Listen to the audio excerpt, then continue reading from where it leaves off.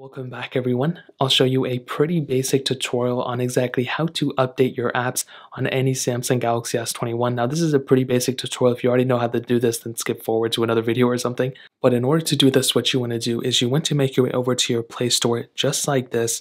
You then want to make sure you're logged into your account and everything. If you're not logged into an account, then I don't know why you're watching this video. But what you want to do is you want to click on the three lines that are up top.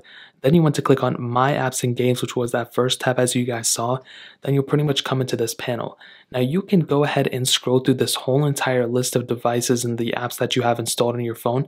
So as you can see, it gives me a list of all these apps that I have installed. Or what you can do, which will make things a lot easier, is that you can actually just click this update all little button right here, and it'll update all the apps on your device without you having to go ahead and figure out which apps you want to go ahead and install and all that stuff. So that's really pretty much it. That's how to pretty much update all of the apps on your Samsung Galaxy S21. It's a pretty easy process. To kind of explain it one more time, you want to find the Play Store app. So go scroll through, you can search up top too. So click on the Play Store app. Then what you want to do, you'll come into a panel like this. You want to click on the top left corner, those three lines, click My Apps and Games right there. And there's that little update all tab right here. You want to click that button and it'll pretty much update all the apps for you that have updates, and you won't have to, click each one individually. So that's pretty much how to do it. If you guys have any other questions or anything like that, let me know in the comment section below.